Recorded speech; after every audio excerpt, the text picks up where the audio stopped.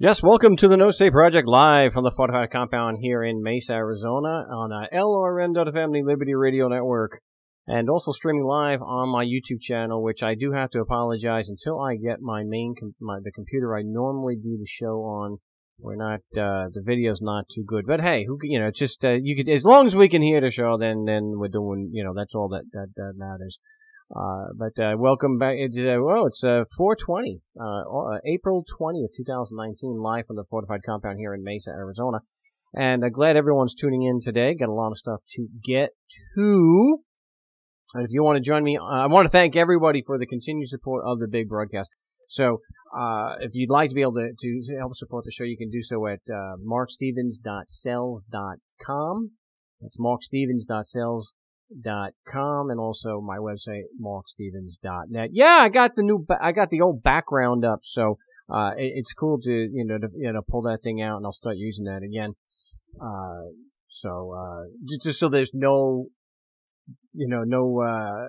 disagree, it's a show about anarchy. That's what the show is about. It's about getting to a voluntary society. And by anarchy, what I mean, of course, is no rulers. Not that there's no rules, no rulers, no ruling class. And the idea that and why I'm an anarchist, and I believe those tuning into the show anarchists for the same reason, is that it is wrong to lie, steal, and kill, and cheat other people just because you call yourself government. That, we reject the notion that it is, that this group of people, that they have a moral right to do what is immoral. That they have a moral right to do what, if you and I did, would be considered a crime. So that's the basis there. If you want to join me on the big show, it's 218-632-9399, 218-632-9399.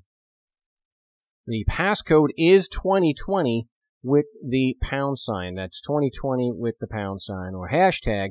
And also Skype, but instant message me first.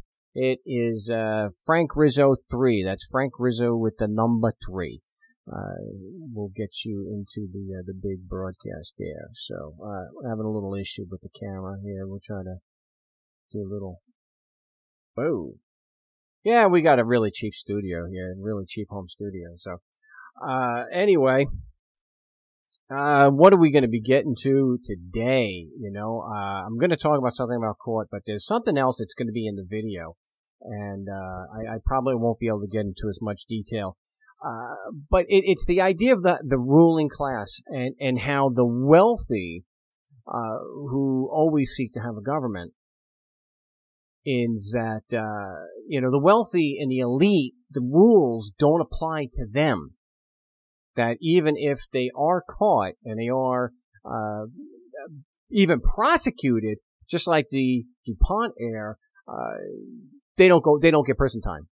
When you have billions, you don't go to prison, you just pay a fine, if that. And so in that light, and this video, there's a lot of stuff to get in there. And no, I'm not going to clickbait it and say, oh, the top 5 times the wealthy and the elite got away with crimes. I'm not going to cheapen things that way, but there are quite a few examples here, and a really big example that I hadn't even, I didn't find this in my research when I was researching how the wealthy get away with crimes. I don't know why this came up, but it caught my attention. I'm like, how could I possibly forgotten one of the biggest examples, one of the worst examples of how the ruling class, the wealthy, can do almost anything and not get prosecuted. And the business plot. It was a conspiracy, and this is not a conspiracy theory, this is a conspiracy fact. The business plot was an alleged political conspiracy in 1933 in the United States. Retired Marine Corps Major General, one of the most highly decorated guys up to that point, Smedley Butler, claimed that wealthy businessmen were plotting to create a fascist veterans organization with Butler as its leader and use it in a coup d'etat to overthrow President Franklin D. Roosevelt. In 1934, Butler testified before the United States House of Representatives Special Committee on Un-American Activities. It was the McCormack-Dickstein Committee on these claims. No one was prosecuted. At the time of the incidents, news media dismissed the plot. Yeah, see, when you're wealthy, is it front page news about Jeffrey Epstein and the sweetheart deal Alexander Acosta? It's not even a part of the news anymore. They dismissed the plot with a New York Times editorial characterizing it as a gigantic hoax. While historians have questioned whether or not a coup was actually close to execution, most agree that some sort of wild scheme was contemplated and discussed.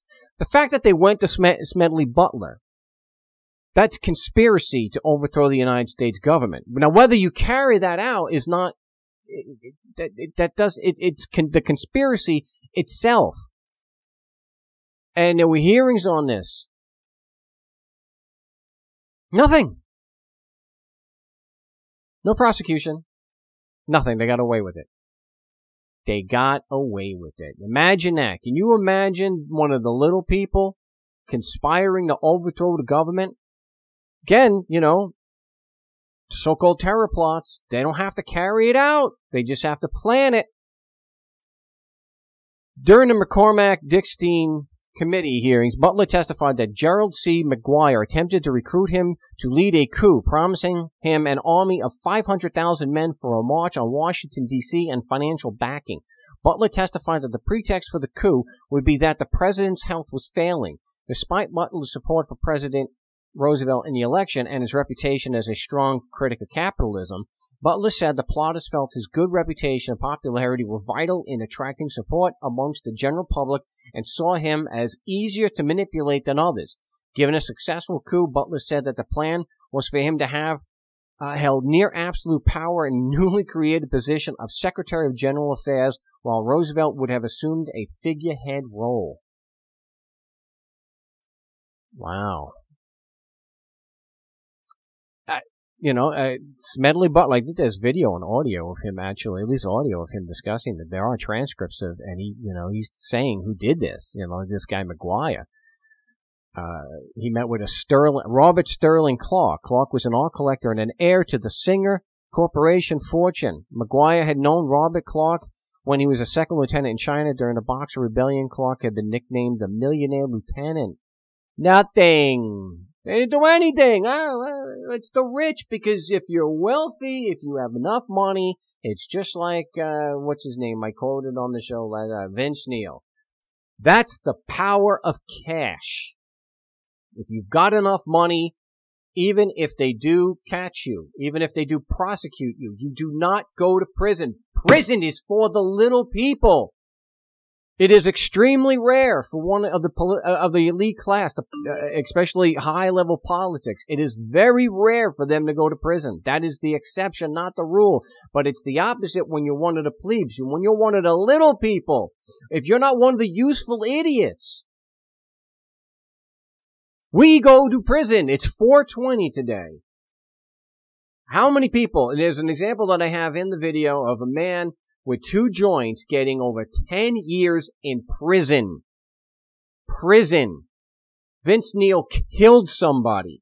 This Robert Allen Murray falsified a court document to coerce someone to take a guilty plea because they were pushing for a life sentence. Nothing. No jail time for Robert Allen Murray, who, by the way, I did get in touch with the new prosecutor there. And I was asking, and I doubt, I'm going to have to make a call on Monday, because I doubt they're going to respond to an email, because I found out about it too late on Friday to make a call. And that was, the new prosecutor asked him why criminal charges were not brought against Robert Allen Murray.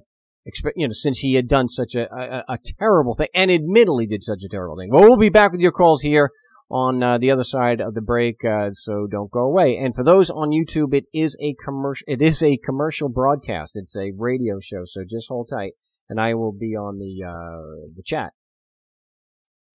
Yes, welcome back to the No State Project live from the fortified compound in Mesa, Arizona on this August 20th. It's 4:20, baby, for the whole show. All 3 hours of Anarchy Radio, it's 4:20. So, the call line I'm on the call line now. I never take calls during the first segment because it's too short, and I save a little bit of money there because it costs me anyway. Glad to be with you here. If you want to join me here on the big show, it's 218-632-9399. 218-632-9399. The passcode is 2020 with the pound sign. And again, I know that the video quality is not as good today, but who gives a damn? You guys all know what I look like, but so as long as I get to stream the show and more people can hear it, that's all that all they mad is there. So I got everything. We're gonna get with Tom. Welcome back, Tom. You want to talk about criticisms of capitalism today? Yeah. Hi, Mark. Hey. I'm hearing okay, it's gone now. I was hearing an echo. Yeah, again, Rika made a good point. We don't want rulers, no rulers, but free trade not allowed. How does that work? Well, who said that? Rika said that. I mean, who said what? No free trade? Well, who's saying no free? How do you have free trade without capitalism? How does that work? You think that you can't have free trade if you just had socialism? Are you kidding me? No, I'm not kidding you. I'm dead serious. Are you? You strike me as somebody who listens too much to another self-proclaimed anarchist who doesn't have much of an understanding of socialism. No, Mr. Stevens, I'll tell you what. My family lived in East Germany from the time the Russians went in and took over until the wall went down. And I'm telling you right now, socialism completely saps the motivation of going to work. So, because you can't keep the fruits of your labor. That's not a key feature of socialism there. And for those, if you want to argue that socialism kills innovation, please explain to me how many innovations and why there's so many innovations from an organization known as NASA.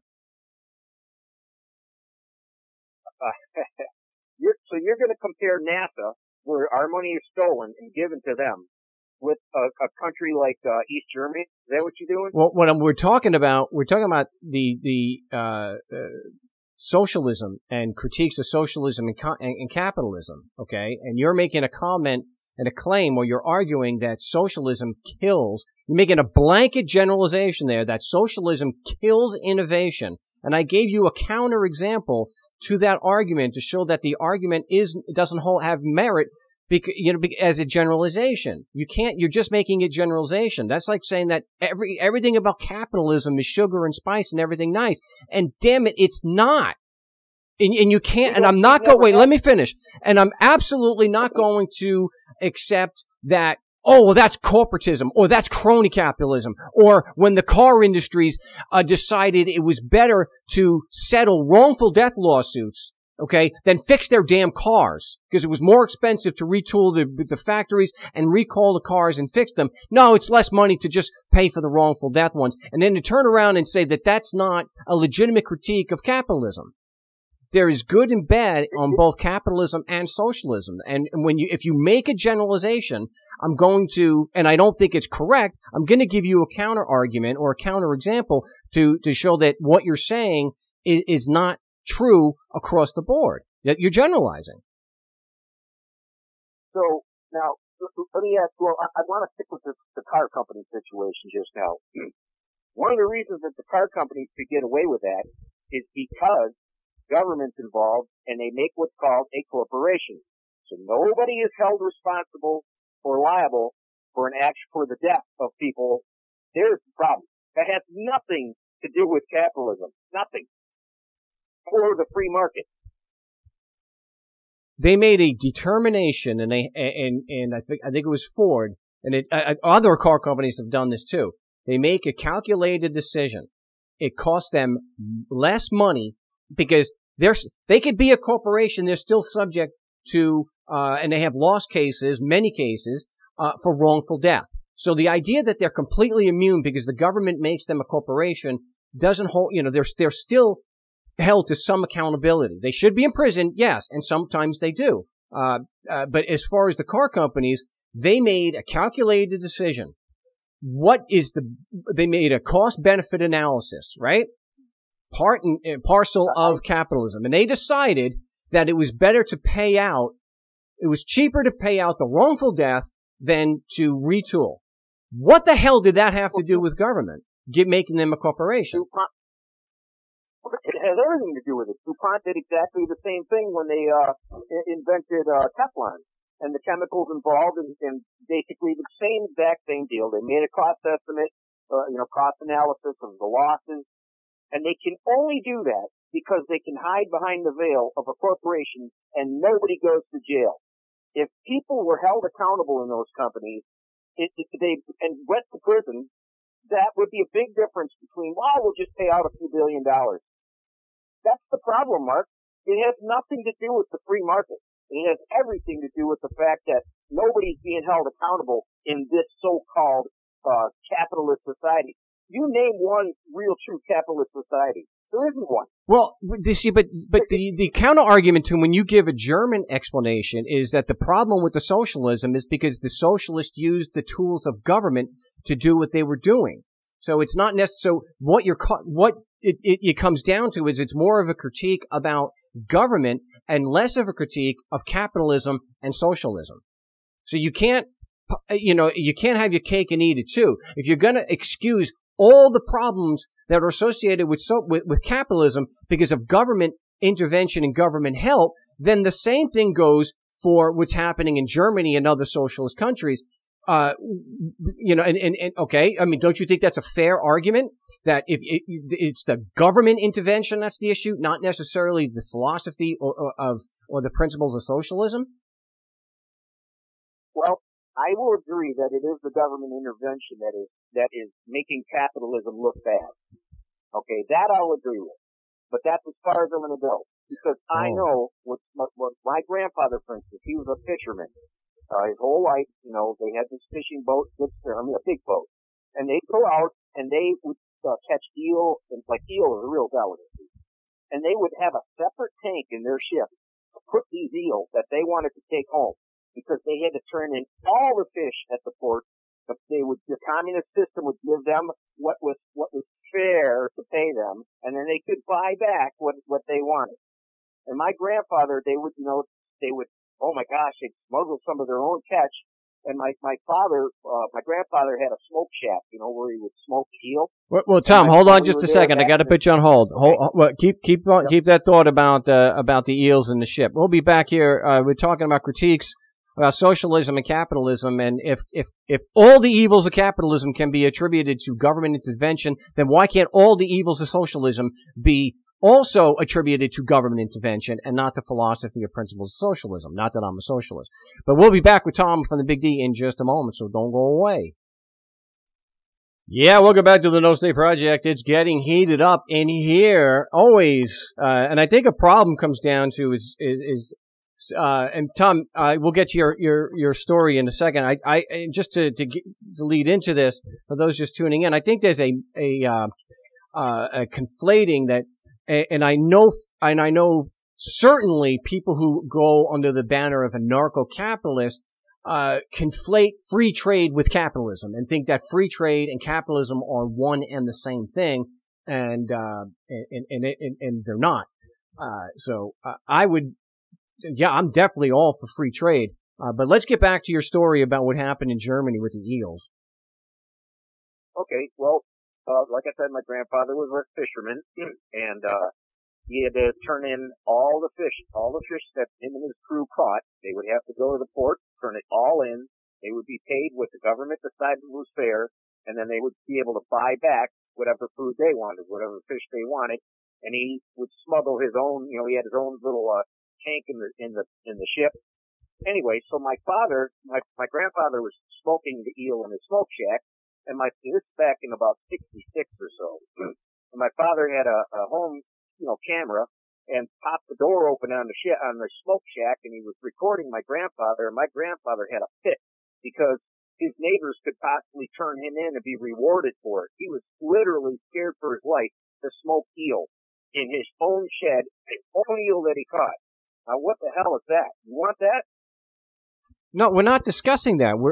The question I was putting on, would like to put to you, is if we can blame every single problem with capitalism on government intervention, then why at the same time can we not blame all the problems with socialism, the philosophy of socialism, the way socialism is supposed to be done, such as like fire departments, which is a good example of socialism? Then why can't all the problems with socialism be excused away as just government intervention and being that it's a government problem? Because socialism, at its core, doesn't require a state. And it doesn't necessarily. It's just like socialism doesn't advocate for a state. So explain that to me. Explain to me the difference. Why can capitalism, with those problems, I need to be on the same page? I need to understand what your concept of socialism is, because I apparently don't. I've mentioned this like 1,000 times on the show. I've actually read it directly, and I'll do it again. Socialism, at its core, is common ownership of the means of production. So an example of that is like a fire department like we have now.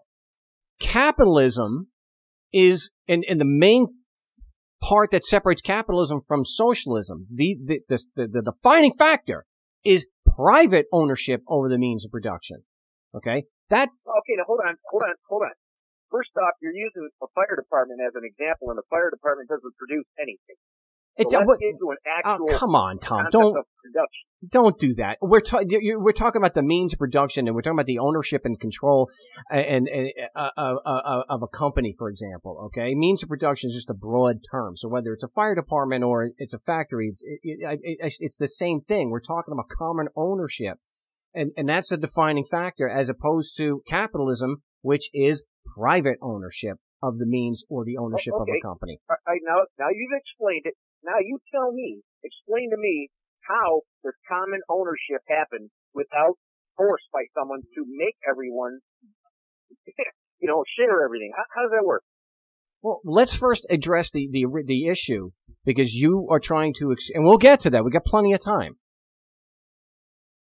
I want still to flesh out the issue and get some discussion on why you think it's okay to excuse all the evils of capitalism on government intervention, but you're not willing to say that the evils of socialism are not the result of the same government type of action. Well, okay, I like that question, and I'd like to address, like a lot of times when I talk to people about the free, no state idea, and that and they all say it can't happen, it doesn't work, and I say, well, we've never actually had a chance to even try it. There's been nowhere that a state hasn't been established and someone takes control. So we don't know how it will work. And I say the same answer to you when you're telling me that capitalism being organized by government with this idea of corporations and being able to stand behind them. We've never had true capitalism. We've never had a true free market. It doesn't exist. It never has. Well, maybe way back when this country was first founded, that's possible. But as soon as the taxation started, that no longer was the case now, was it? Or is it? Well, and we've never had free market socialism either, because of the same conditions. The same conditions that prevented free market capitalism prevented free market socialism. Well, again, my question is, how can free market ownership of everything be free market? How does that work? Okay, but let's first get to and address and finally get an answer on this. Why is it okay to excuse all the evils of capitalism on government intervention, but you can't, by the same token, or you use the same argument to argue away the evils of socialism? Well, I think I just explained it. We don't have true capitalism. We never had. Didn't I just explain that we've never had true free market socialism either, because of the same government intervention? How can market? You're using it's a oxymoron to call free market and socialism in the same sentence. You just said in your definition of socialism is the common shared like the fire department, and that's a bad example. Because the fire department, yeah, we can privatize that. We all need it, yada yada. But you're telling me that you want a common shared auto company? I didn't say that. Now, I have been on record. Wait, Tom, let me finish. I've been on record that what we have now and what every country, if you will, has is a mixed economy. And anybody who doubts that the United States and Canada and Europe and whatnot is not a mixed economy between socialism and capitalism either doesn't understand the concepts or is lying to you. We have a mixed economy. And I've been on record many times. Oh, we do. Now, my problem. I agree. Like I said, we've never had a true free market. I get that. But if you're going to say that and extend that argument to free market capitalism, you have to extend the same damn thing to free market socialism. Socialism doesn't mean you can't have free market. That's just not true. You can. You have to understand socialism better. We have a mixed economy. Those people who hold up their damn cell phones and say this is what capitalism gets you, don't understand that the entire infrastructure to deliver that phone is almost the entire infrastructure to deliver that phone is socialism. The roads, the airports, you name it, socialism. The electricity, socialism. The problem that I have with this, whether it's this mixed economy, which I think is fine. The problem that I have as an anarchist is I don't want either one of them to be propped up with a prison system. Or your money. Or your forced labor. Exactly. Right? Yes. That's the problem is the violence. And that's why I have a problem with it. I have no problem with community-owned things like fire departments and hospitals as long as we're not forced to pay for them. And that's why I've talked about on the show about the carrot and the stick, and where you have corporations, for example, or businesses, if they want, instead of taxing them, they still pay the fees to have these services, which we all take advantage of, but we're not going to use a prison system to pay for them. That's where I see the problem is. My problem isn't, it's socialism, I'm an American. No, my problem is using the force to get the support and that force being used to prop up a ruling class where the rules don't apply to them. That's my problem with it. And we're up against the break, so we'll address what your problems may be with it when we get back. And the number here is 218-632-9399, 218-632-9399. The criticisms of capitalism and socialism, from whatever your political stripe may be. But hopefully you're an anarchist. But we'll be back here with your calls in just a few moments. Don't go away. Yes, welcome back to the New State Project here on LRN.FM, Liberty Radio Network, and live from the fortified compound in Mesa, Arizona. Because when you're an anarchist, when you actually challenge and question the status quo and the way things are, claim to have to operate, especially if you're questioning the moral basis and the legitimate basis of governments, you don't live in a house. You live in a compound. You don't have a basement. You have an underground bunker. So welcome back, everybody. You want to join me here on the big show? It is 218-632-9399. 218-632-9399. The passcode is 2020 with that there pound sign. And talking with Tom in the Big D, heated discussion regarding the criticisms of socialism and capitalism. All right. So where were we, Tom? Bring me back. Well, I don't want to go with this with you, Mark. You're blowing my last break. I'm hoping I'm going to get off this because I'm hoping somebody that can maybe debate this better than I can do so with you, and I'm going to let somebody else take over. Come on. Let me ask you this time: is there any valid criticism against capitalism that you would admit to? As all these folks keep saying, and as I keep saying, there has never been true capitalism in this country. The moment they wrote the Constitution and formed the government and limited what people can do and started taxing them, that was the end of it. There is no true capitalism. It's never been tried. So I can't explain how it would work without government other than, hey, let's give it a shot. Let's actually try free trade. So you don't have any examples. So you think that if somebody claims to own a lake, or he claims to own a river, because he got there first, or he owns, you don't have a problem with that? You don't think that there's any kind of... And that would not even be, that's such a far-fetched, goofy idea. Okay. Because none of us would tolerate it. Oh, okay. It's just like the Pol Pot, Stalins, and Hitlers aren't the ones that I'm afraid of. No. It's the idiots that follow them and pick up guns and enforce what they want to do. Hitler could stand up, Trump could stand on his head all day long, demand this and demand that, and unless somebody with guns supports him, he can't do anything. Okay. Now follow me here, Tom. Now, you say it's, and I agree with you, it's absolutely ridiculous for someone to claim that they own a river, because it's a natural resource, right? People need water? Yep. Yeah. So, what if somebody then claims to own all the oil in a particular area?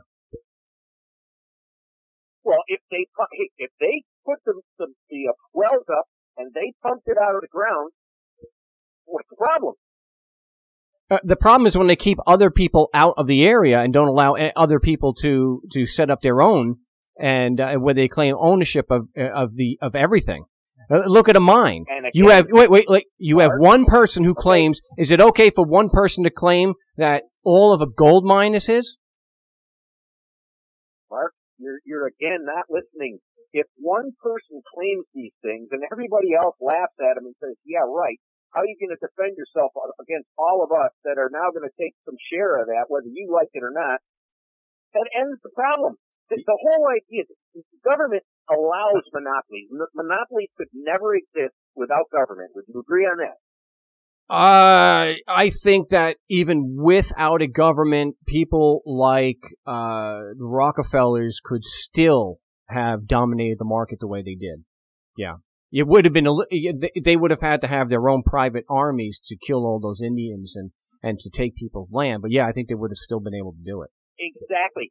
Mark, exactly. That's one of my arguments that I like to use when I discuss this with people. Verizon doesn't have a private army to go slaughter the people at AT&T and fight their army. No, they compete they compete with each other. That's the difference. That's true capitalism. Yeah, but true capitalism was also the railroad magnates getting, in colluding with Rockefeller. That was true capitalism, wasn't it? You just said it. They're colluding, and even if they built their own private army, it's way too expensive to go to war rather than to negotiate and commit to free trade, because there's way too many of us that aren't going to tolerate it. If one little, I believe in your book that even said so, that without government there would still be skirmishes, but there would never be a war because it's too costly. Okay, so if without a government, the capitalist owns the entire all the gold in the mine because he got there first. Okay, he staked his claim, he owns it. Now, without a government, how does he enforce that claim that he has now private ownership of that? How does he enforce it? The only way he could do it is with his own army, and that would be far too expensive.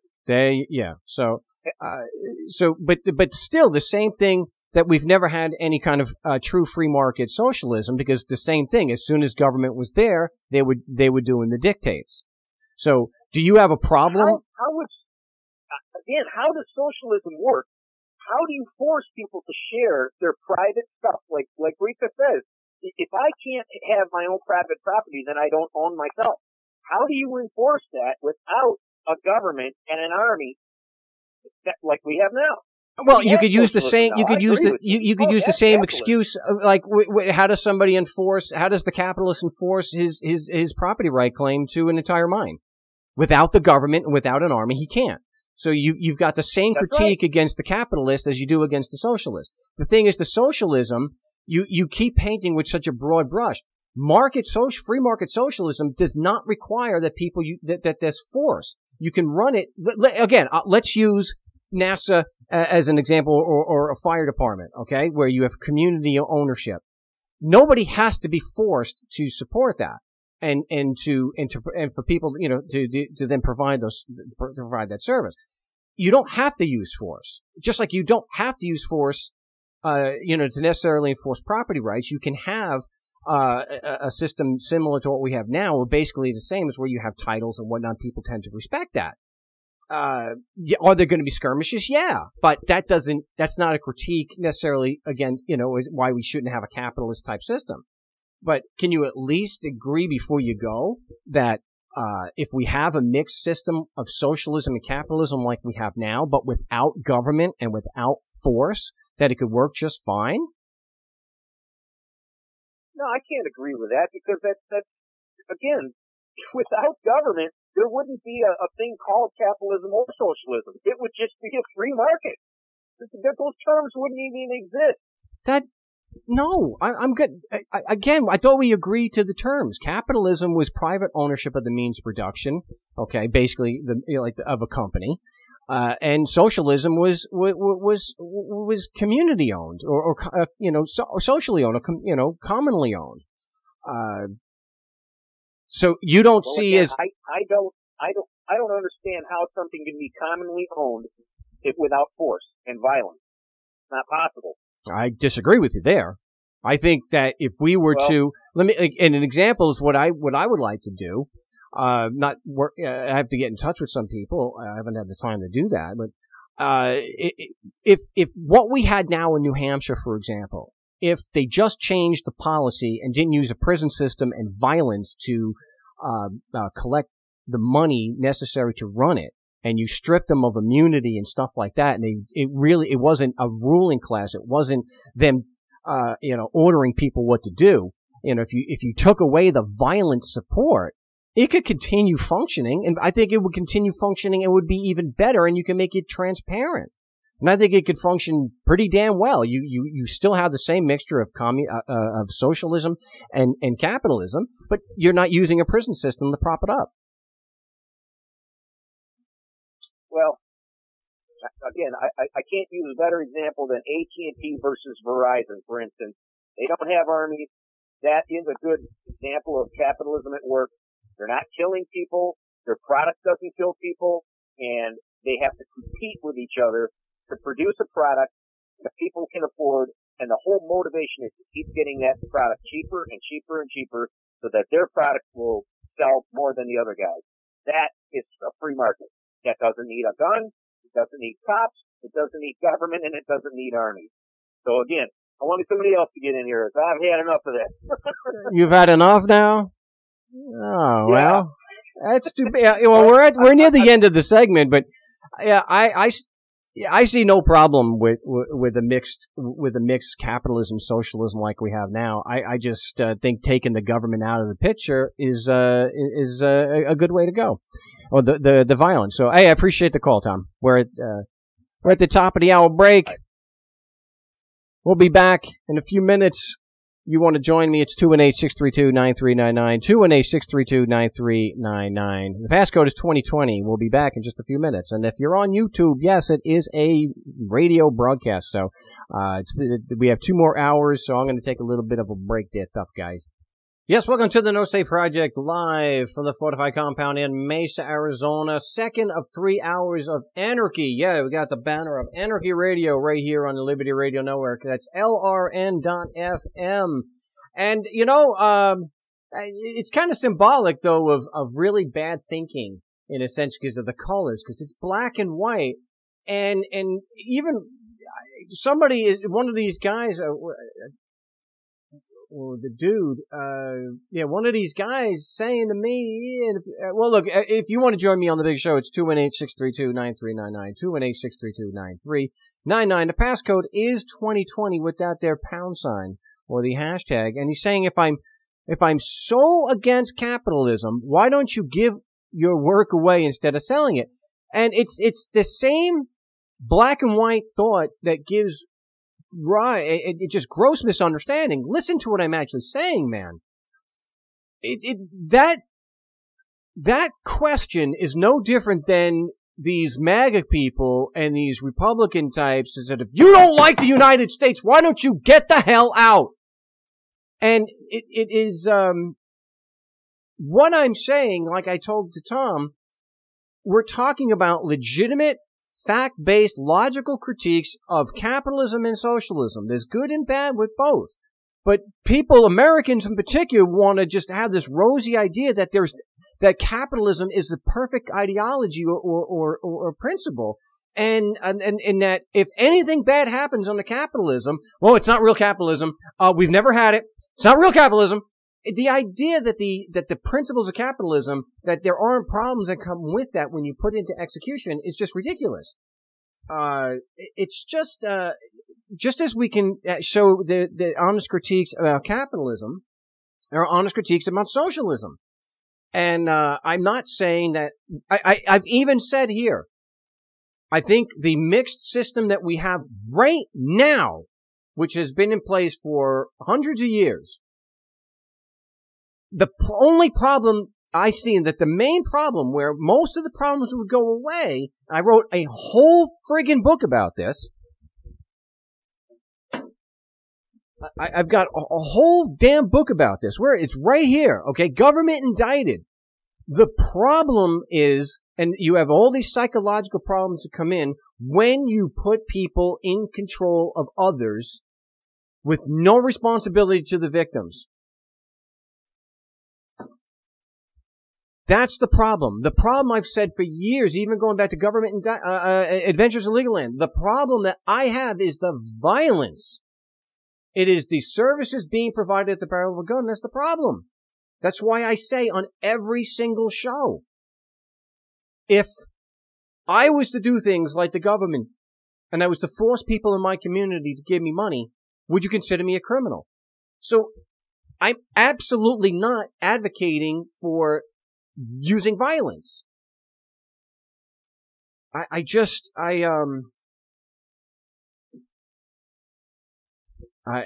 not saying to throw, again, I shouldn't have to repeat myself so often. It drives the listenership down. What they're doing really bad on numbers today anyway, but, there's honest critiques of socialism, there's honest critiques of capitalism, and I don't buy this anarcho-capitalist crap that everything is sugar and spice and everything nice. Capitalism there's no flaws in it whatsoever. And if something does happen, not true capitalism. Yeah, just like Tom tried to say that market manipulation isn't an aspect of capitalism. That the idea that you can that you have private ownership of the means of production, let's say oil, and the idea that you can't get together with other people who own their means of production and voluntarily cut your production so that you can justify a higher price, to turn around and say that that is not an integral aspect of capitalism is wrong. Dead wrong. That is what comes with capitalism. It doesn't mean I want to scrap capitalism. I just think people like Jamie Dimon should be in prison for the rest of their friggin' lives. And the idea that corporations, which are just people like AT&T, that they don't hurt people, that I can't. No, that's just wrong too. Just like saying banks don't hurt people. There were over 6,000. I'd have to check this, but there were thousands of suicides in 2008 that were supposed to be related directly to the housing crash. And I can certainly appreciate the stress that comes from financial problems. Anyway, let's get to some calls. We can continue this if you want. Depends on who's on the line. We've got Frank in Austin, Texas. Welcome back to the big show. Hi, how are you? I'm doing well. How you doing? Pretty damn good. Anyway, I talked to you last week or so. We were talking about something. I forgot what it was. We had a good discussion, but I was kind of rushed, so I didn't really make my points really well. As far as this capitalism and communism, these terms, I'm highly suspect of these terms in the first place, because you don't use capitalism with your family. You don't use socialism with your family. You play it by ear, whatever anybody can handle. I think that people should really do what they want, that works for them, and, try try to do without government altogether if you have to, if you can. I don't use government much. I mean, I have to because I'm trapped in the system, but I try to live my life like I'm not trapped. I do more contributionism than any capitalism or socialism. I just contribute my time when I can, and I'm rewarded accordingly to what I need. I don't really make a profit. I think that, and that's the way I've always done my own personal business. I don't use banks unless I'm forced to. But there's a lot of corruption in capitalism and socialism, and there's no corruption at all in contributionism. Your work is your money. Whatever you do, if you don't do the work, you don't get the money.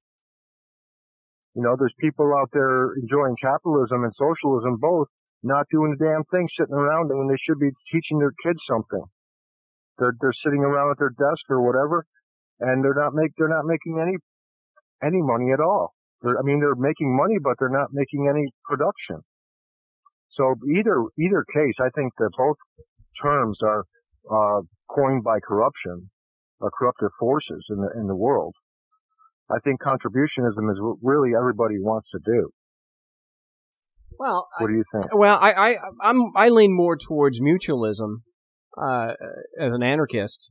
I think as long as the society is not based on force, and the rules are evenly applied as far as do no harm, then I don't have a problem. Live honestly, injure no one, give every man his due. And unfortunately, in whether it's the socialist part of society or of our markets or the capitalist part, the do no harm is ignored just as much on both sides. The idea, and so I just think that there needs to be mutual respect and the rules apply to everybody. Checks and balances are very important, which were never followed in the Soviet Union or in the United States of America. Checks and balances are totally bought and paid for. Pretty much. I don't understand how either system run by corrupt individuals can be called either one. It's corrupted. Well, it's always been that way. It's always been a small group of people forcing the community to give them money and to support them, and they have a prison system or a bullet if they disagree. And it's been, and in the whitewashing of history, and I can't stand this rise of white nationalism that the white Europeans are not guilty of anything. The Indians, deserve to be slaughtered and have their culture almost wiped off the face of the planet because they didn't have the same property values. They didn't have the same property concept. Well, hold on one second there. We're up against a break. Hold on. We'll be right back. We'll be right back in just a few moments here on the No State Project, so don't go away. Sorry about that, Frank. We'll be back in just a minute. Hold your thought. Yes, welcome back to the No State Project here on the Liberty Radio Network, LRN.FM. And talking with Frank in Austin, Texas. So I sorry to cut you off, but we were going to get into a break. And so for those just tuning in on YouTube, there's not many of us here today. But it is a radio broadcast, which is why I'm only participating on the chat during the quarter of the hour breaks. So I'm sorry, Frank, where were you?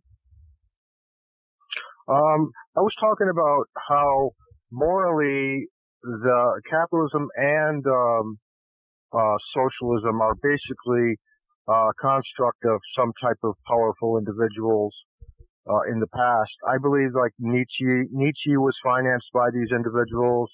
Also, Marx was financed by these individuals. They throw all their cash in the ring and they see what comes out and then they support both sides. I think that this tactic is very overlooked.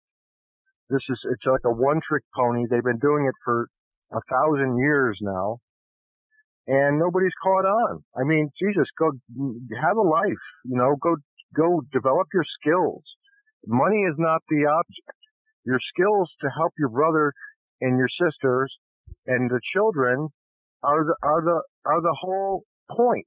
It's not about money. Money comes to those who deserve it.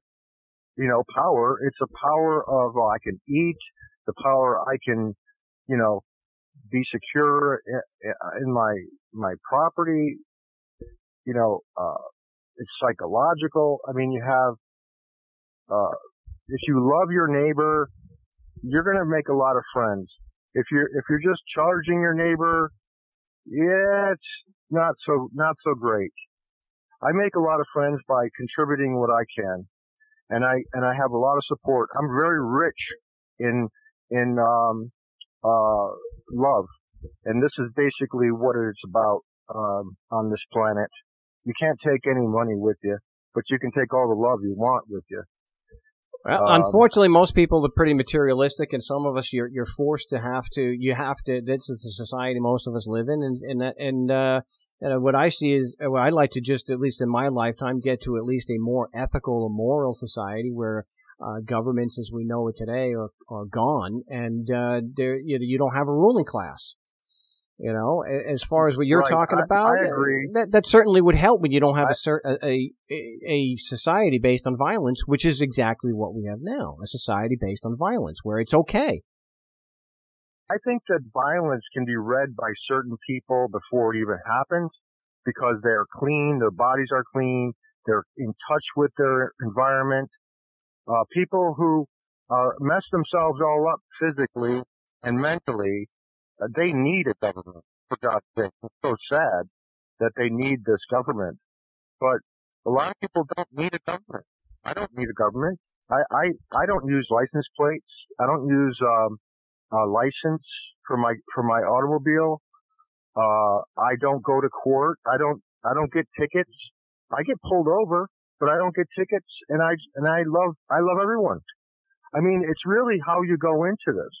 If you want to fight powers that are giving you the opportunity to make a choice, okay, you're either going to shine love out of your heart, or you're going to shine fear out of your heart. If you shine fear out of your heart, you get a ticket. If you go into court with all kinds of tickets, like I had when I first began this quest of being free, I had all kinds of tickets, but I went up to the judge and I said, you know, Judge, you got really nice hair there.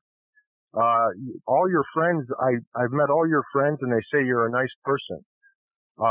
Can you show me the charges that you're bringing here, and so I can properly defend myself? Well, I don't understand these charges because they don't have any subject matter clause or any kind of intent to the law at all. How do I know this applies to me? Well, you know, I talk out of my heart, and I get a response. Let that man go, or can we make a deal? Yeah, we're not going to.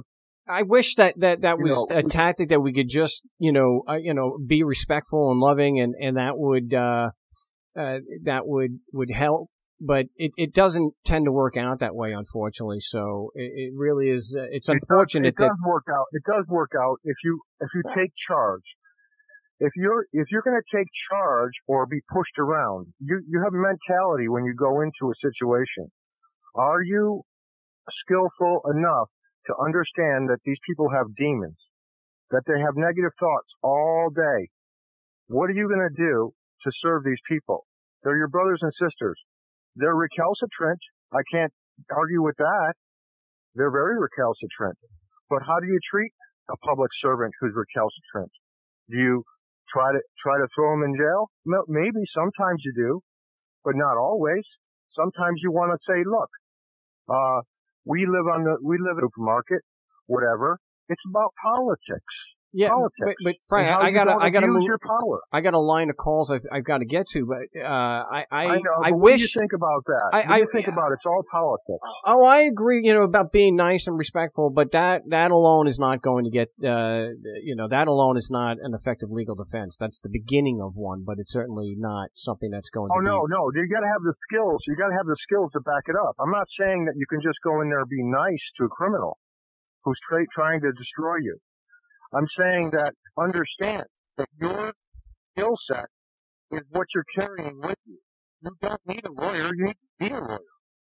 You need to be the best lawyer in town. You need to start this education when you're 8. And you need to understand that there's a war out here. There's a war going on out here. My mother told me there's a war out here. Well, they're certainly using violence and a prison system to get what they want and to keep them propped up, and they keep letting the elites get away with things that would get us decades in prison. So I appreciate the call, Frank. I want to talk to you next weekend about a different topic because I'm pretty skillful about these things, and I'd like to share. Okay, well, we'll have if we're live, we may be live next. Yeah, we're probably going to be live next week. Actually, 2 weeks in a row would be nice. So, yeah, give us a call. Okay, bye-bye. Appreciate it. Frank in Austin, and yeah, it may be a little bit.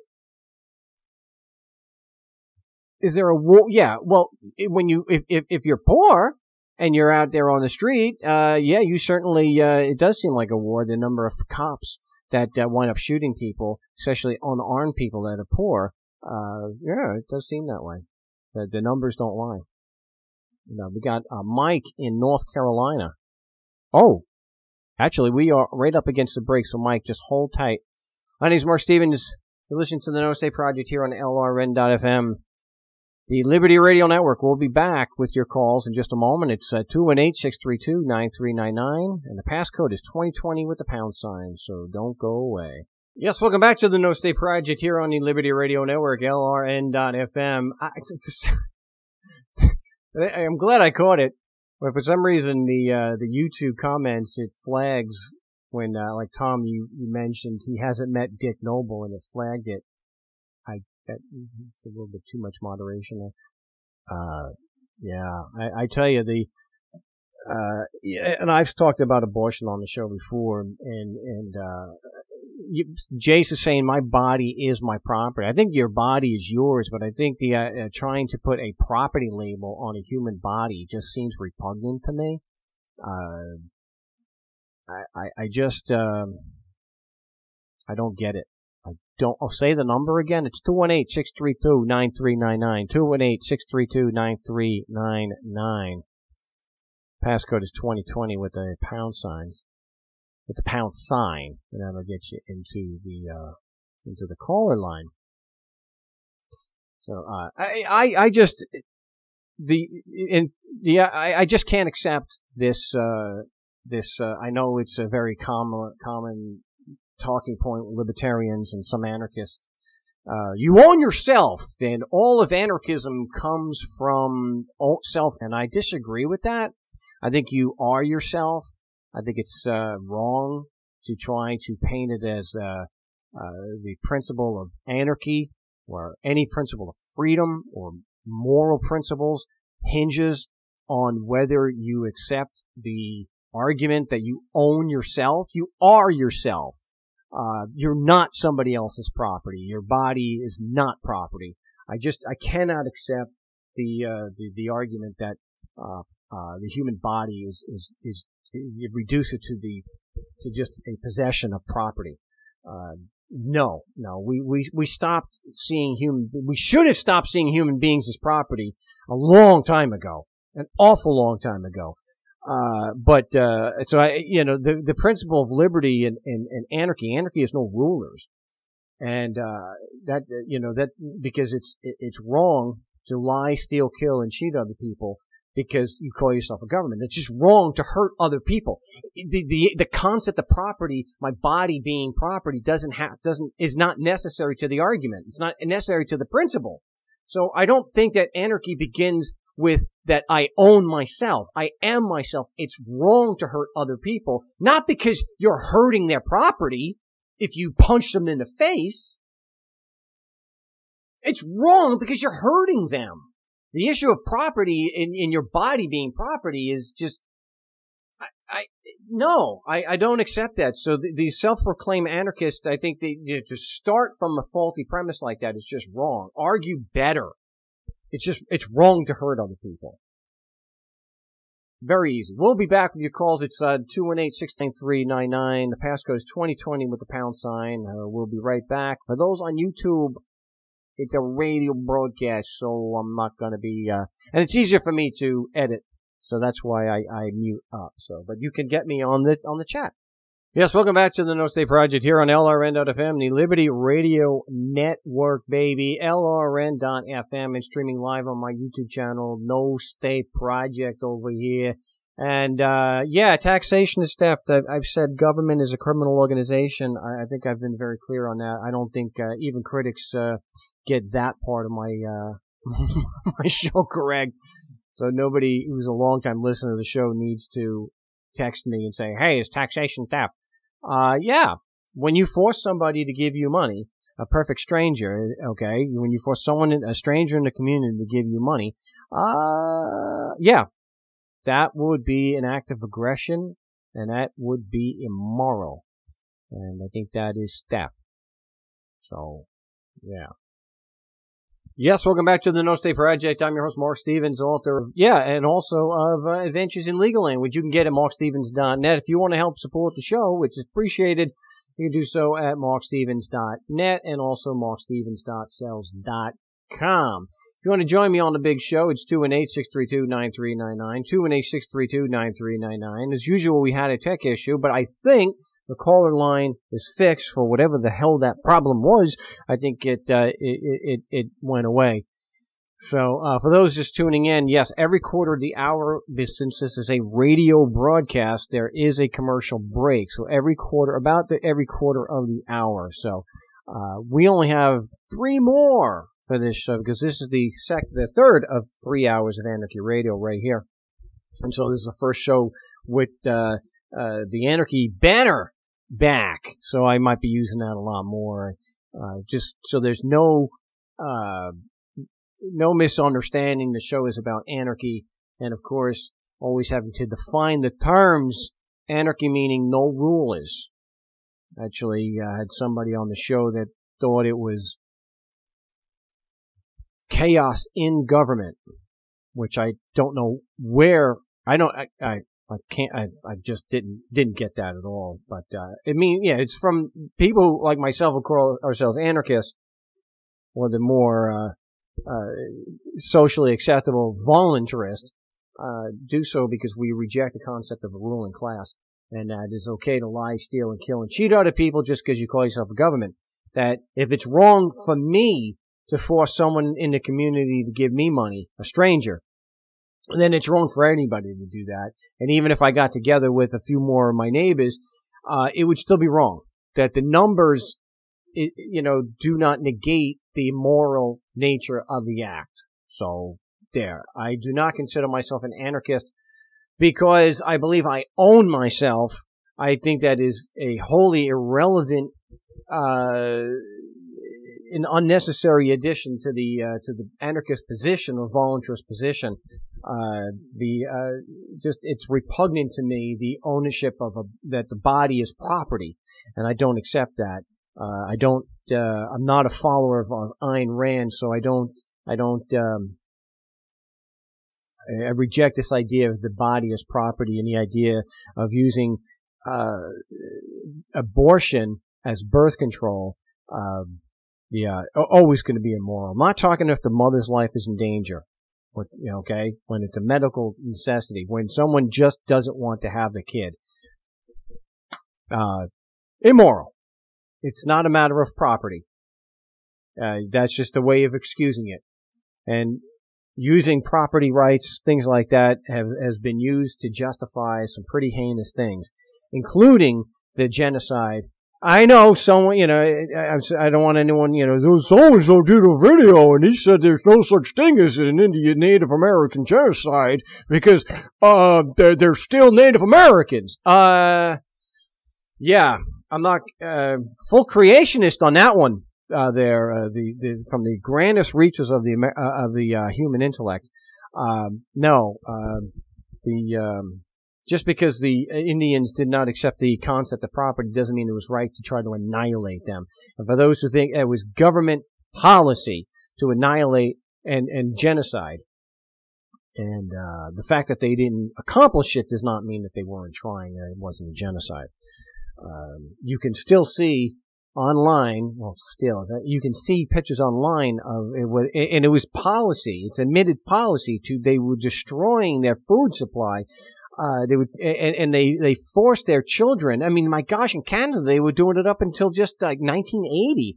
Where they would take their children to re-educate them to the Western European way, and destroy their language and whatnot. Look what they try to do. Yeah. Okay.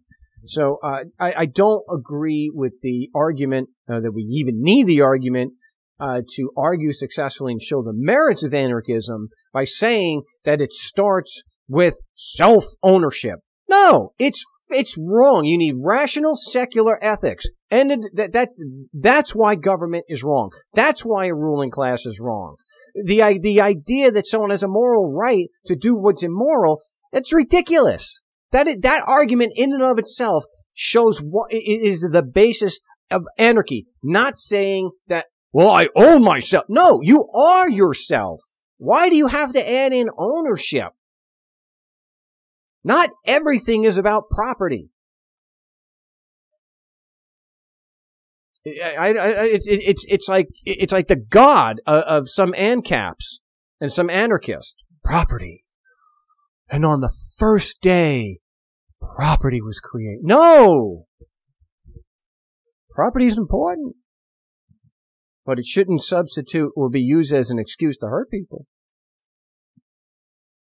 The number is 218-632-9399. Did Home Bumming It? Did you have, I'm sorry, did you have something else to add?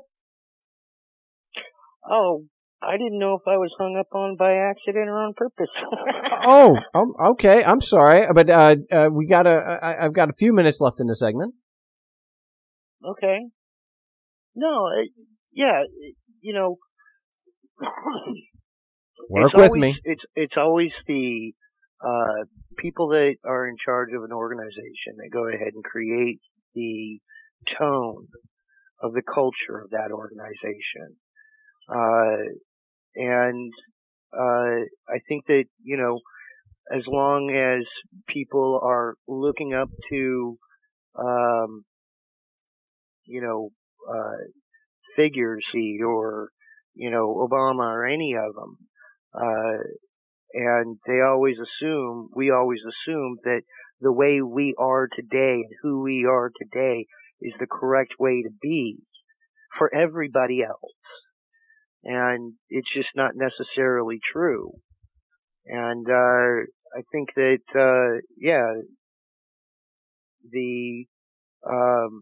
as long as we, accept the values and the beliefs and the systems that we've been indoctrinated with through the Prussian education system, that, we're never really going to be able to, get past the whole idea of needing a ruling class.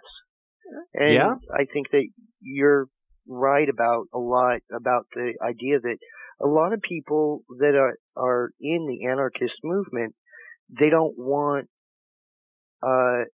rules. They're more about, well, what I say is right.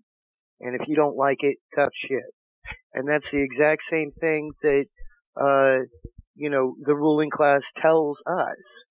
So if we're not going to be like them, because really, something is going to have to change. Something's going to have to be,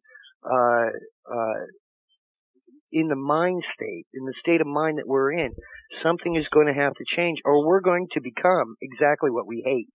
Well, I don't know about that. I think something does have to change. We need some social evolution. We have to stop accepting that there are a group of people that the rules don't apply to, and move towards stopping what props them up, and that is getting rid of the compulsory violent support for them, and having a transparent system where you have the services that are provided communally or social, like the same services now, like roads and whatnot. We're just not using a prison system to pay for it. And so much will fall from that, to where, and I wish I had the time in the segment, but, so that you don't have things like monopolies, so you don't have things like, with the telecommunications industry, where you have a monopoly because of government, giving them that. We'll finish in the next segment, so just hold tight there at home, bumming it. My name is Mark Stevens. You're listening to the No State Project here on the LRN.FM. And I do want to address, and I will address the question, Jet 8888 is, if you don't claim yourself, are you leaving yourself vulnerable for someone else to claim you? So now, and I'll get to that in the next segment as well. So, don't go away. We'll be back in just a few moments. Welcome back. You're listening to the No State Project here on LRN.FM, the Liberty Radio Network, and streaming live on my YouTube channel, No State Project. Let's get back to the phones. We got a home bumming it. So just pick up where you left off. Yeah, okay, so the last thing was, how do we get these order takers to stop taking orders and actually think about what they're doing? Because their actions what they're doing is without conscience. They cannot, a lot of them will tell you, they follow the orders whether they like them or not. Yep. And that's something that they are doing without conscience. So if you show them, a lot of them don't really think of it that way. If you show them that this is an unconscionable job, an unconscionable thing that they are doing, and that it is harming them on a subconscious level, because a lot of them end up going home and beating on their families, then they will go ahead and they'll think about it. They'll realize it, because a lot of people want to go ahead and pick up a gun or get into a fight or act out of anger. And that's what I think that would be a big problem. You'd end up having a big bloodbath. And I don't think that would change anybody's mind. No, you see, the thing is, it for the vast majority of bureaucrats and cops, they're not going to stop doing what they're doing as long as they're feeding their family, as long as they're able to get paid and get a pension. They don't give it. It's just like someone who's really, really wealthy. They don't have to care. They may not necessarily be a psychopath, a diagnosable psychopath, but they have the privilege of not caring. And that's what money does to people. Not all, but that's what it tends to do. So, we have to have an alternative. Look, I don't think we're going to get anywhere by trying to convince police officers. These are useful idiots. These are guys who will tell you without a hint of shame whatsoever, I take orders. Cops take orders and cops give orders. They're not paid to think. They're not paid to have a conscience, and they're not paid to do the right thing. And it gets to what you were mentioning before, that the tone is set by the top. Management sets the tone. So for example, I think you're right. Because if management will not enforce the rules to keep the company, the employees safe, for example, and that it enforce the rule, basic principles of do no harm, where there's, like not having a hostile work environment. If the management allows that to happen, that is going to corrupt the whole damn thing. That's the whole few bad apples thing, because it infects the whole system. Because now what you have is a situation where nobody wants to be a whistleblower. No one's going to say anything because they're going to be retaliated against. So that people keep so you can have somebody who otherwise would stand up and say something, but because the management is so bad, then, look, I speak from experience, a family member of mine where they allowed somebody into a position of middle management that was so bad and so against the company policy, but because they were having a sexual relationship with upper management, HR said there was nothing that could be done. So what you had was a mass exodus. They said, you're saying I'm a fungal to me? No, I'm a fungal to you. And so you had an exodus of really good, talented medical professionals who wound up leaving the department or the hospital because the management would not do the right thing. And, I think what we have to do is educate people who can actually do something. Educate the people, and try to get the policies changed. And I think that you're also right on the fact. So there's got to be a multi-pronged approach to this, because you're also right that the money is a control mechanism, and there has to be an alternative for them to go ahead and feed their families. Yeah. I mean, I had spoken about a number of alternatives, but nothing actually worked out. And it's, hey, okay, maybe it just wasn't a good idea. I can accept that. Obviously, history teaches me that. But if we're looking at changing the policy, I think if you change the policy, if you actually we can get to a point in New Hampshire, for example, where, prosecutors and, judges and police officers and bureaucrats are stripped of their immunity. They are now responsible for the damage that they cause, and it's not being supported on a violent, compulsory basis. I think that will have a major psychological change in the type of people who are bureaucrats, because they have one of the key things missing is responsibility to the victim. And I go through in Government Indicted what that does to your psychology and how that changes your behavior. Bring back to where they're not above us. So you level the playing field. The cop is just out there actually trying to protect, life, liberty, and property, okay? And he's fully responsible for the damage that he causes. That's going to change the way they act. That's going to change the type of people that get in. And if it is transparent and they are responsible and whistleblowers are not, excoriated, then I think that's going to go, it'll be a big step in our social evolution and how these people treat us.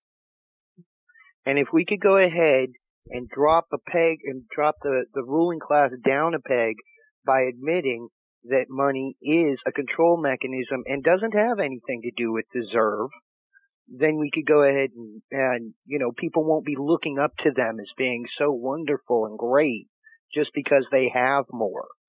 Well, yeah, one of the few things I agree with Rush Limbaugh on, and because I think the man is a disgusting example of humanity. I can't stand the guy, but he did say something that I got to agree. That's right. Addict. He's got emotional problems. Well, go ahead. Well, he's a shill. He said government is a get rich quick scheme, and I'm paraphrasing that. And on that he is absolutely right. That there's so much money by becoming a bureaucrat, becoming a part of the ruling class, that of course that together with no responsibility to your victims, of course is going to be problems. So that's why we've got to get rid of the compulsory nature, strip them of their immunity. They're just employees. They're not honorable unless their actions show it, and then they get treated just the same way that you and I are. If I was to, do some of the things look, if I just collected money, by force from my community, I'm a criminal. If those rules are accepted across the board, and enough people accept the basic logic that it is wrong, that they do not have a moral right to be immoral, yeah, things can start to change. Yeah. Not till then. Yeah. People have to, as long as people accept them as authorities and that they have a moral right to be immoral, nothing will change. Nothing. We're at, I have to get some other calls. We're up against, wow, we got a lot of calls. All right. Home Bum, and I appreciate the call. Glad we could discuss that. We'll be back here with your calls. Wow, we only have 2 segments left, so we'll do what we can to get everybody. We'll be back in just a few moments here on the No State Project, so please don't go away. Yes, welcome back to the No State Project here on the Liberty Radio Network, LRN.FM, and streaming live on my YouTube channel. Here on YouTube there, No State Project. Get subbed if you're not, because we're going to try to do the role-playing after the show today, but, maybe at 4:15 Pacific time, maybe maybe within a half hour of the live broadcast, so we maybe get more participants doing that. So if you are prepping for court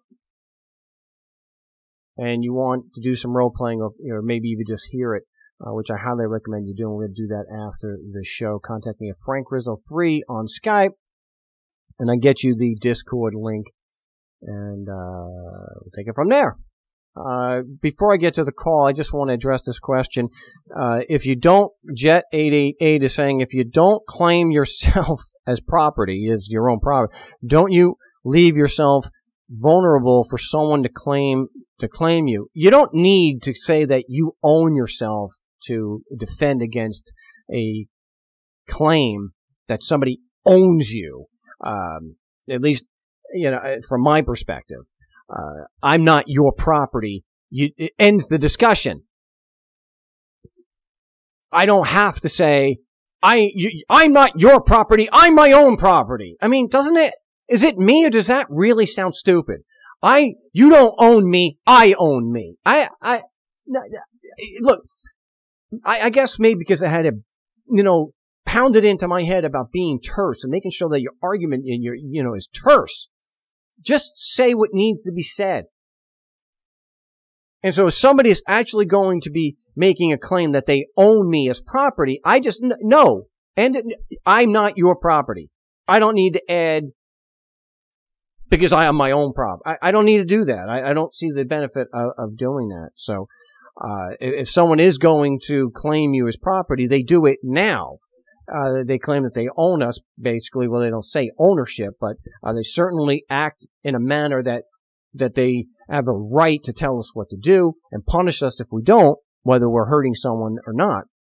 So, I don't think you need to claim ownership of yourself to exercise self-defense. And I don't think your exercising of self-defensive force hinges on the premise if you own yourself. Self-defense does not come, an animal that has no concept of property whatsoever can't conceptualize that. If it is being attacked, is not going to be thinking, oh, I own myself, so it's okay for me to defend my life. I think excuse me, but I just think it's a pseudo-intellectual kind of thing where someone's trying to sound more intelligent than they really are. And I'm not saying everyone doing that, but a few in particular that I have in mind, I think that's probably the case. A very vocal one who thinks he's more intelligent than he actually comes across as. Anyway, we've got another caller. We have area code 801. I think it's Utah. What's your name? Where are you calling from? Yeah, my name's John. I actually moved. I'm now in Washington Heights. Wait, you said your name was John? Yeah. All right. Well, John, what can I do for you today? So I just had a couple of things. I'm kind of new to your program, so I was wondering, first off, what would be the best place to kind of start and get an understanding of the position you're taking with respect to how individuals should approach conflicts with government? Well, I have a book, Government Indicted, that breaks a lot of stuff down. It gives a complete model for how I and many others have successfully defended ourselves against these bureaucrats. I have that's the one you'd start with. That's a pretty good one. Yeah, you can start with the book. You can listen to the shows. I discuss this stuff on every single show. The archives of the show go back years. Not all of them are video like this, but like the Wednesday show that I did. There's a lot of graphics with it, so a lot of what I'm saying I put in the graphics so that you can see the source. I'm just trying to get kind of wrap my head around your approach. I've seen a couple of different people's different approaches to it, and I'm just trying to figure out what's gonna work best for my situation and that kind of thing. I'm not currently in any kind of trouble, but I'd like to be as free from government interference in my life as possible, and I understand that that's going to probably bring some attention to me if I'm not too careful. Well, I would be careful about it. I would not suggest, unless you are doing it as an activist and you understand the consequences, I would not suggest taking the license plate off your car.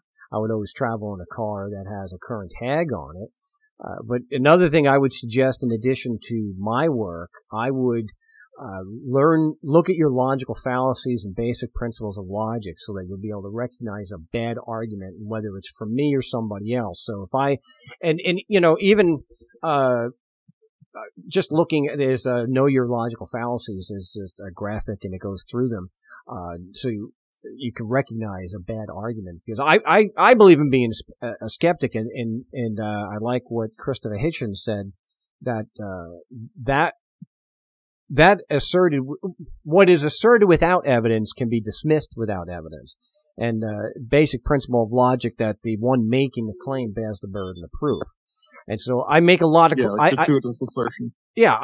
so analyze my arguments the same way you would a government type or a prosecutor who's hitting you with it. So assume that what I'm saying is false until I give you the evidence and the logic that it is based on.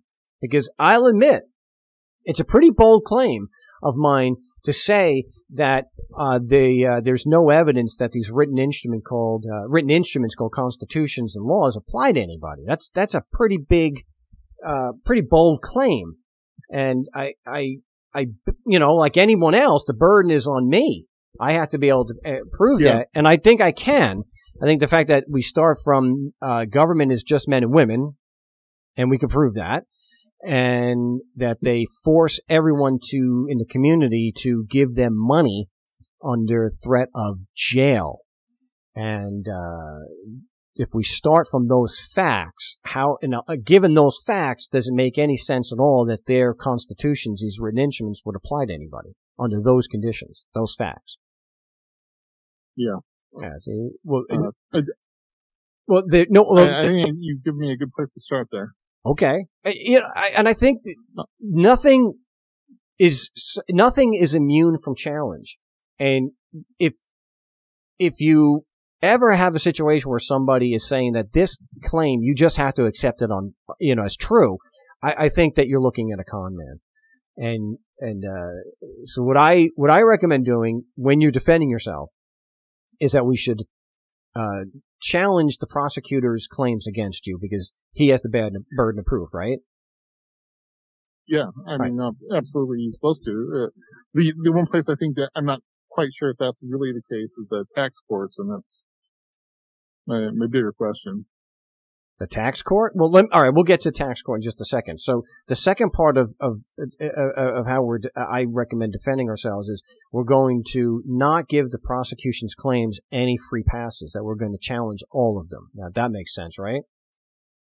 Yeah, definitely, that makes a lot of sense. I've heard a couple of your shows and things like that where you talk about that extensively, and it definitely makes sense to me. Right. So it doesn't make any sense to help the prosecution by assuming some of their claims are true. Yep. Right.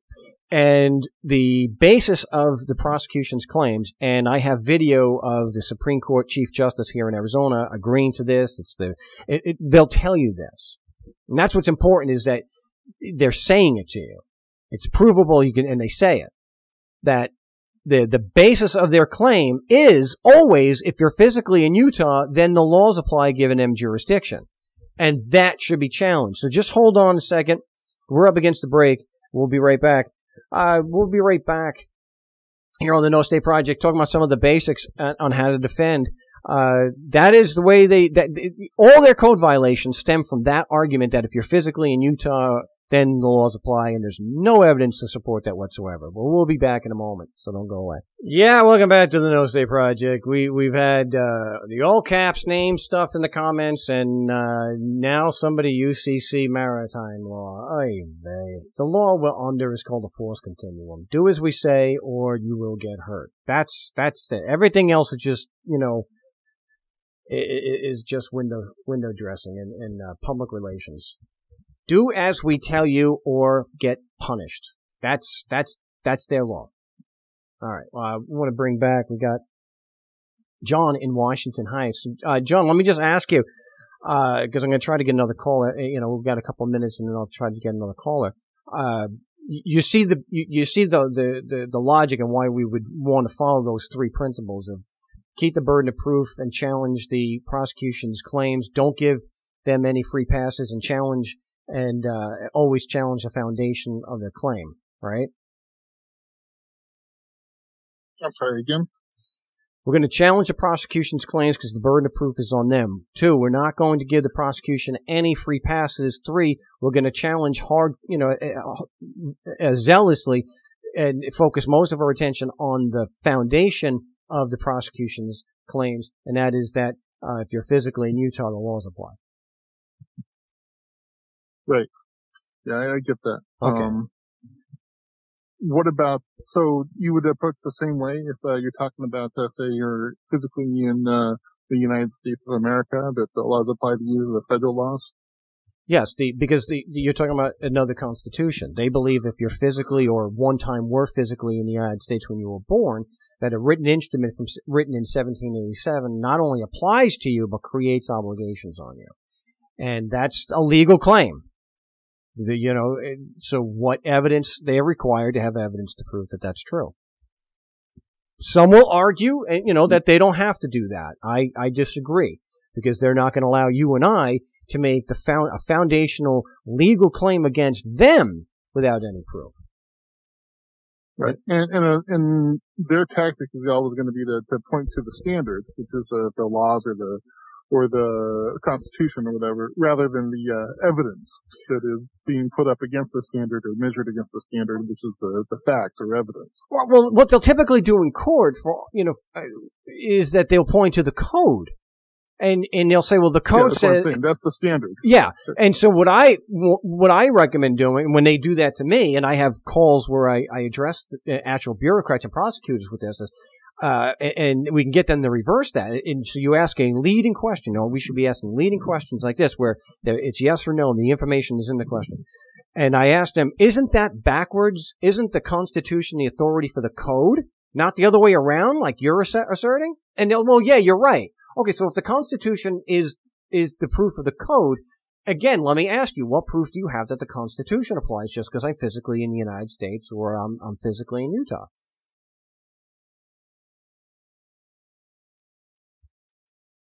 Yeah, so.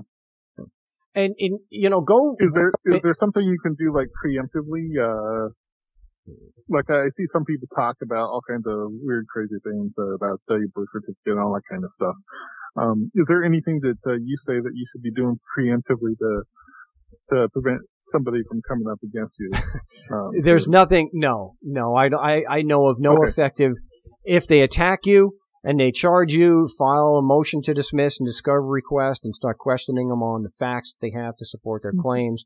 But preemptively, nah. What I suggest doing is maybe getting some information, some testimony, statements you can use against them. So I would go to city council meetings, and I have a couple of them online where I've done it here in Mesa. Well, I did it in Scottsdale, I did it in Tempe.